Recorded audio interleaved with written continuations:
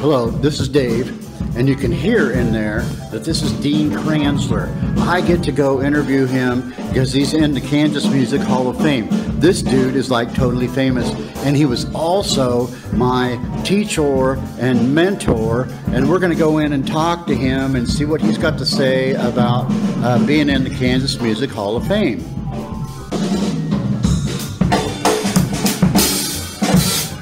Hey, there's Dean right there. Hey, Dean Kranzler, congratulations on being in the Kansas Music Hall of Fame. Thank you so much, Dave. This is the COVID-19 lockdown practice log.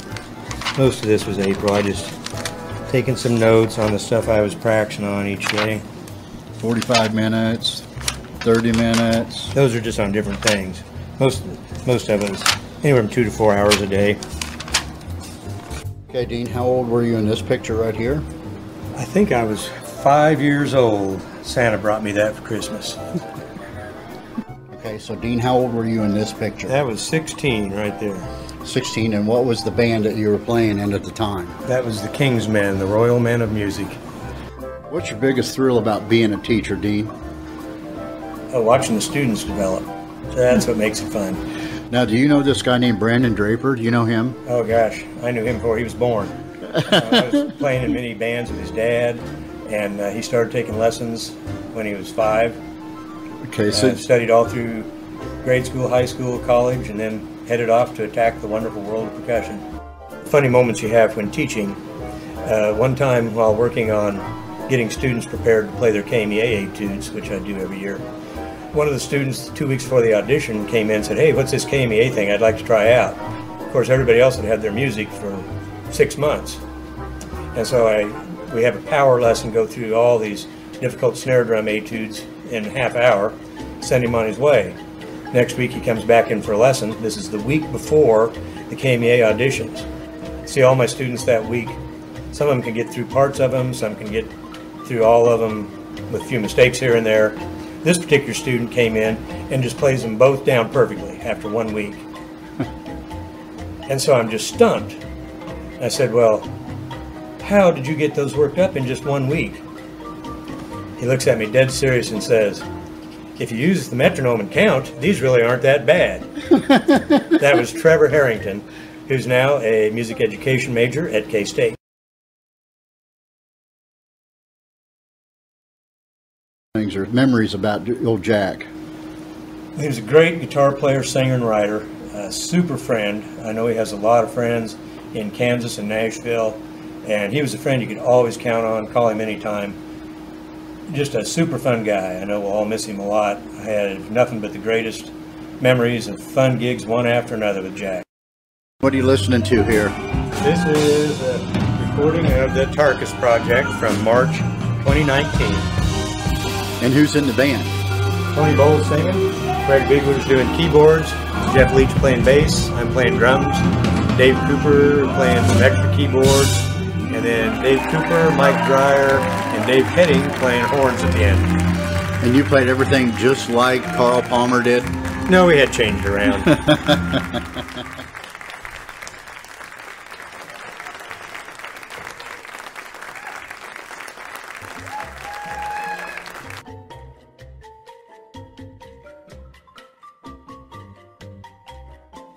To grab a triangle part to play, and right upon grabbing the triangle, hit the triangle and the clamp string broke, and the triangle hit the floor and broke. In fact, I've saved it all these years to give it to you, Dave. It was yours. It was my triangle. I was the guy that did that. That's your triangle, and I can have it now. It's your gift. But it's only it's a biangle now. But it was a perfectly tuned triangle, wasn't it? It was perfectly tuned to a minor triad. It was an A440 triangle, wasn't it? At one time. Yeah, okay. And of course, the great Marymount Ensemble. A lot of good concerts there, and a lot of funny things happened. I remember after one concert, it was going okay. It was with the marimba ensemble. Something just didn't seem quite right, though. I wasn't sure what it was. And then afterwards, one of the members of the ensemble came up and said, "What'd you think?" I said, "Well, it wasn't bad. It wasn't our greatest concert. Something wasn't quite right." And he said, "Well, don't you think that was pretty good, though, for forgetting my music folder?" Let's see, who? Actually, that was you, Dave. No, that wasn't me. I would like to make a few thank yous. One to you and Brandon Draper and E.J. Rose, Dan Fleming, the guys in the Hall of Fame committee that put all this together. I know it takes a lot of time. Really appreciate your efforts. Also, I'd like to really thank all the great local musicians. I've had so many fun, great people to play with during my career. That's what really made it possible. And then all the great teachers I had, private teachers, high school band directors, college teachers. What makes this whole system roll and be worthwhile is the great students I have now and have had as long as I've been teaching. Special thanks out to Steve Hansen for providing me a teaching studio. It's been really nice since 1973. Salina Arts and Humanities Commission has given me a lot of opportunities for some pretty crazy projects over the years. I really thank them.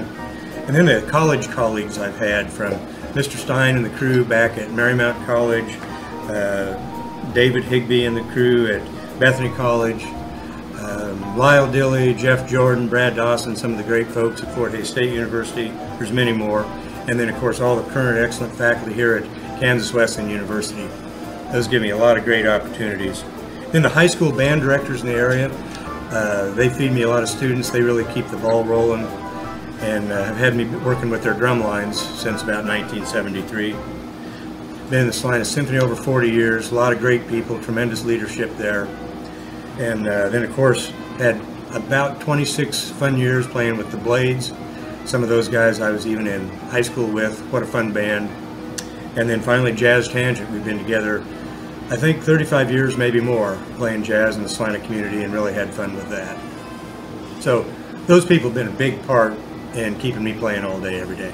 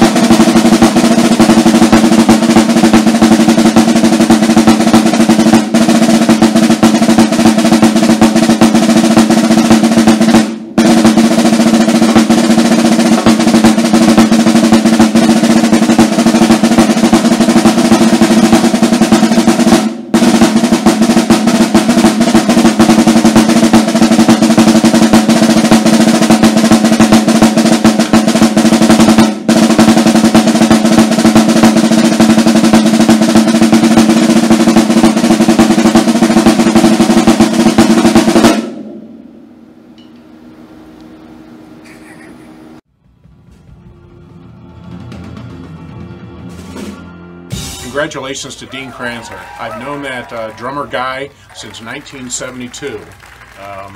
Fantastic individual, a good person, and an incredible drummer and supporter of the music and arts.